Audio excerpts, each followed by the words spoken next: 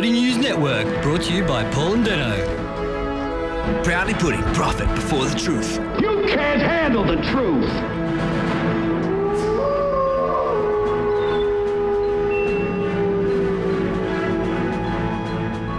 Yes, it's time for another edition of the Coyote Network News. There's been some scandals in the news this week. Big news. Big news. Okay, what we're referring to is Gelati Gate. Oof. Now, for those of you who aren't aware of that, this is regarding a certain hotel in Sydney which was accused of serving human excrement in the dessert, in the ice cream.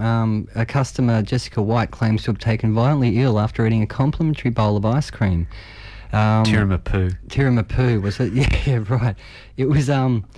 Yeah, so basically she said once it touched her tongue, she said it smelt and tasted like human excrement. Because you often get human excrement that close before you detect it, don't you? Yeah, you do.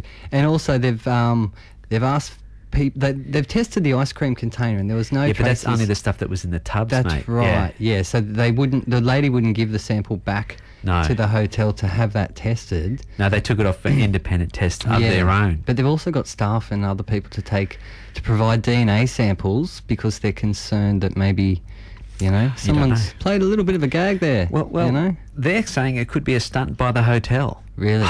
I mean... Yeah, you do that for business, wouldn't you? They've spotted it, haven't they? Oh, that's great, Every business wants that kind of news.